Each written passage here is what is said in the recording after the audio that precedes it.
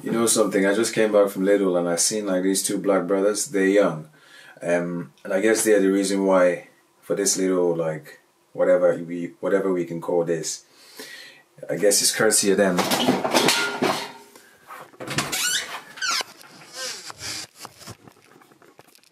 Yeah. So basically, I seen them in Lidl, and no, it's not even about them, but there's a thing called the black node, right? Everybody knows the black node. You see another black brother, respect. Yes, Empress, you know?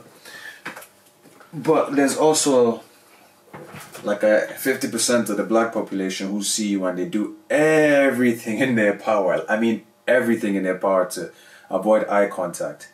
Like, they be standing right by them and you know you can feel the energy that they're making such an effort not to look or acknowledge you for whatever reason.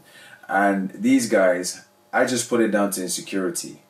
Maybe they're so insecure, or maybe they've said hello to people before and they've been snubbed, or they just got something missing in their souls which makes them feel safer living their life like that. It's not a bad thing, you know, but it's a part of the problem, you know.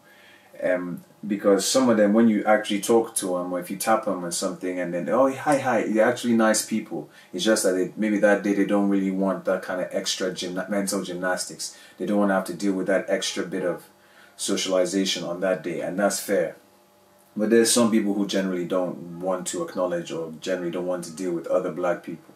And that's okay, but that's also a bit weird because we're in a stage where we're all seemingly under attack. So we need to come together as a people to support each other. And you can't love every black person, and every black person is not for the black struggle. So that being said, it's just interesting to see that, because these guys in Lidl, it's a thing where they did the same thing, trying their hardest not to acknowledge man as I was standing beside them, and then almost jumping the queue, and then they realized that because they didn't want to look that way, they didn't realize that there was a queue behind them.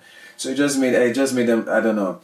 It's just, to me, before I would have taken offense to it, or I'd have gotten like all sorts of demons in my mind and showing them that, listen, if you fuck with me, you know, all this unnecessary stuff. But I thank God that I'm in a place where, even regardless of race or whatever, I can look at issues for what they are, and I don't need to kick off, or I don't need to take things personally.